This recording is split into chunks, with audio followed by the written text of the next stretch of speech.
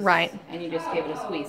All these little wrinkles, little flaps, those are indicators that you know that your post is not too tight. Okay. If it's completely smooth and taut looking, no.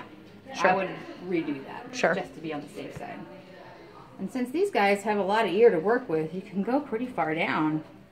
And notice how I'm bringing that flap forward to bring these edges together and not back like this. Right. Bringing it back will cause it to flip backwards. It can. It can, but also it creates kind of a dermatitis problem right here. It gets crunchy. Okay. It gets a little moist in there from the humidity in the air, and then all of a sudden you've got crunchy, stinky pocket down there. Yeah, we don't want that. We don't want that. So obviously I've left the tip exposed just ever so slightly. Okay. That's more or less to give everybody a comfort and kind of a heads up that I'm about to trim off the top of the post and not the ear. Right. I used to cover it all the way, but after people started gasping whenever I go to cut, even though I told them I was about to cut, I started leaving it exposed so they can see that I am clearly not about to cut the ear. But I do make sure I cover it back up.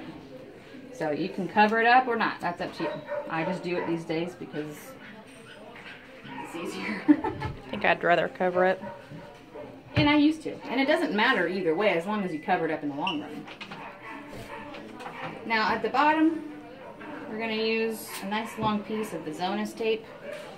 See how I'm going to kind of lift and twist? Bring my thumb on this flap and index finger on the other side of the ear, and I'm just kind of bringing my edges around again.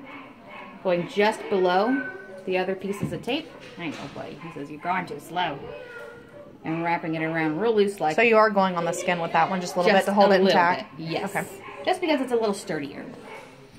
And then we repeat. So that's one post. Okay. I'm going to Took it off real quick. Alright. So, I know, let's see. Let's get you better positions because your ears are sitting kind of funny. Here we go. That's a bit better. So you want to make sure that he's kind of head on to you? Well, yeah, and then sometimes if you have your holders holding too close back here, you see how it's kind of pushing the ears together and forward? I want them to kind of sit naturally. Right. So don't push up on the bell so much. Just hold his muzzle. So that way his ears are just kind of sitting there naturally versus... So if one hand was pushing the bell up and the other, not on the other side, it looks like this ear wants to lean in, but it's not. So, nice relaxed normal ears. Nice long piece of Zonus tape. And we're going to do a figure 8 between the two posts. Sticky side towards the post. So sticky side goes here. And then we're just going to do our figure 8. Notice how I'm not going to bring the ears together and I'm leaving it pretty loose here in the middle. Oh, I know. Don't yawn right now. I'll fix it. And so every time you go around sticky sides on the post? Every time, yes. And I'm trying to keep it loose. Trying to keep it loose. You know, this is usually the hardest part because the puppy's like, I'm done, I don't want to do this anymore. And you got a long piece of tape. Nice and loose. And what I'm going to do is I'm going to kind of bring the ears up and squeeze them down at the base and consolidate this piece of tape into one little rope.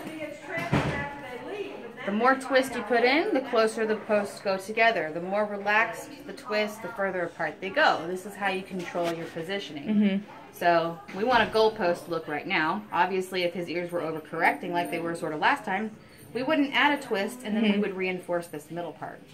But since he's got regular ears today, we're going to do a regular wrap, which means we want a